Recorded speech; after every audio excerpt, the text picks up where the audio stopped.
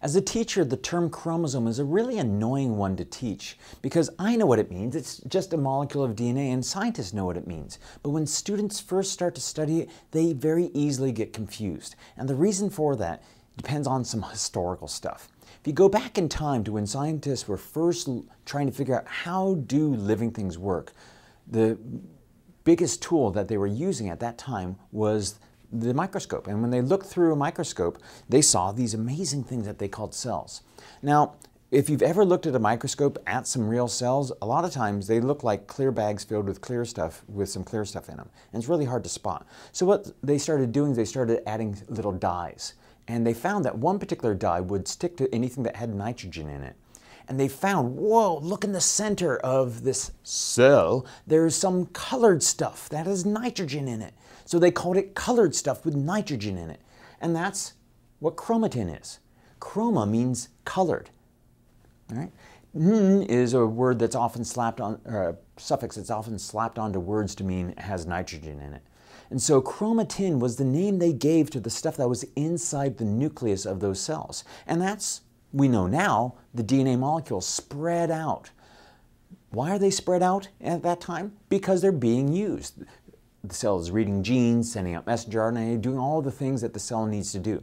Now, when I say spread out, I don't mean it's completely unwound, because you have 6 feet of DNA in every single one of your cells. And in order to keep that DNA from being all broken and packaged up so it fits nicely, it actually gets wrapped around these specialized proteins called histones.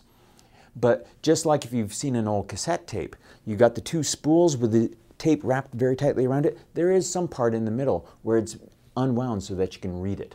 So during the normal cell life, the DNA is spread out, the chromosomes are spread out, and looking through a microscope, you would call it chromatin. Now, a visible chromosome is what you call the tightly packaged up DNA that you have shortly before and during cell division, because at that time you're moving the DNA from one side of the cell to another. You don't need to use it, you just need to make sure it gets delivered properly without any damage or any loss or changes to the DNA during that process. Much like if I looked at your stuff in your bedroom right now, I'm pretty sure it's in the chromatin spread out all over the place stuff. But if you're gonna move from one house to the next, you would package it up. It's still the same stuff, all of your clothing, etc., but it's loosely organized versus tightly packaged up. Now, why did scientists at the time, looking through microscopes, call it something different? That's because sometimes when they look through a microscope, they would see just colored stuff filling that center part. Other times they saw colored objects. So they used their root words again, and chroma, again, means colored. Some means body or object. So they said, hey, there's colored objects in there. It must be something different than that colored stuff we saw earlier. So they called it a completely different name, even though it's the same stuff. It's still that same molecules of DNA. Now, it turns out that you know that during cell division, right before cell division, there's that S phase when you copy the DNA. So instead of having one individual molecule of DNA, you'll have 2 DNA molecules temporarily attached to each other so that they can be easily transported to the middle of the cell before anaphase when they're ripped apart. So for one brief period of time, a chromosome, a visible chromosome, can be made out of 2 molecules of DNA. If that's the case, you call those 2 individual molecules a chromatid and a chromatid. So this is a chromosome made out of 2 chromatids. Just like this is a visible chromosome, but it's only made out of 1 molecule. We don't bother calling it a chromatid at that point because chromatid means a subpart of a chromosome. All right, now let's take a look at this YouTube video over here. It's going to show us how DNA actually gets packaged up around histone proteins to compact it and make it easier to have it organized in the cell. So first we're going to begin looking at the DNA double helix. Now this is a really cool video in that it shows pretty accurately the actual structures. So here's our DNA molecule, our double helix, and it's bouncing around, twitching a little bit because it's in the nucleoplasm, floating around, being hit by water molecules, etc.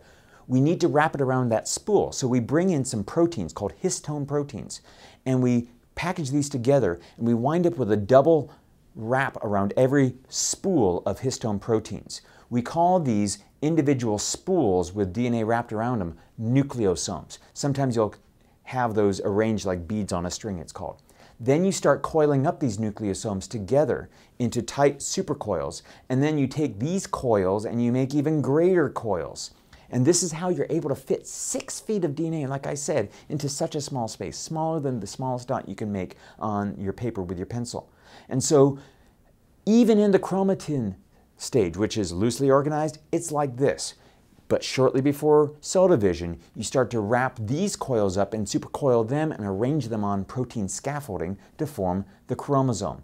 Now, if we pull back, this is an actual picture through a microscope of a living cell, and you can see the chromosomes being moved around during cell division. They get lined up in the middle, and then they'll separate, and you'll see the individual chromatids being pulled apart.